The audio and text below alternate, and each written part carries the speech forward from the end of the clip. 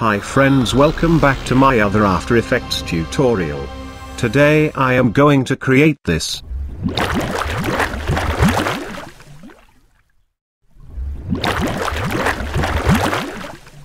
Before begin, don't forget to subscribe my channel below. And give this tutorial a big thumbs up. Let's jump into After Effects. Open After Effects and create a new composition. And press OK. First of all I need background layer. Right-click on Timeline, New, Solid. I select gray color as background color. And press OK.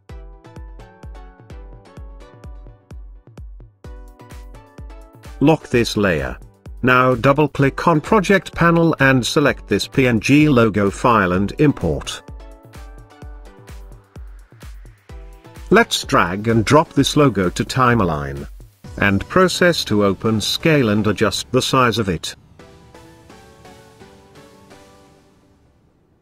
Now right-click on Logo Layer and choose Precompose, then select Move All Attributes into the new composition, rename it as Logo. And press OK. Now the time to go for liquid effect. Go to Toolbar and select Pen Tool. And create a shape something like this.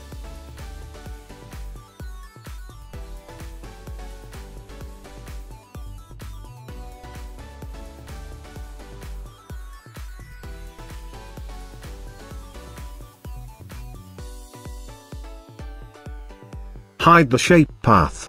Cool. Now the time to animate this shape layer. Select the shape layer and move it like this. Here press P for position. And press on stopwatch for keyframe at beginning point. Then go to around 4 seconds and change the shape layer position like this. Make sure the shape layer fully cover your logo. Perfect. Now select the logo layer and change the track matte option to alpha matte. Hit U to view keyframes.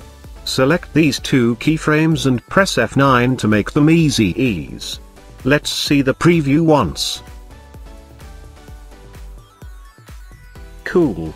Let's create a text layer. Go to Toolbar and select Type Tool. And create your text like this. Then resize it little bit and change its position. Move the current time indicator to 2 seconds and apply the 3D text effect. Go to Effects and Presets and click on Animation Presets. Here go to Text, then open 3D Text and select 3D Cascade Effect. Drag and drop it on text layer. Perfect. Let's see the preview once. Hit U to view keyframes. Select these two keyframes and press F9 to make them ease. Finally apply the drop shadow effect to both these layers like this. Now the time for preview and final result. Thank you and need your support.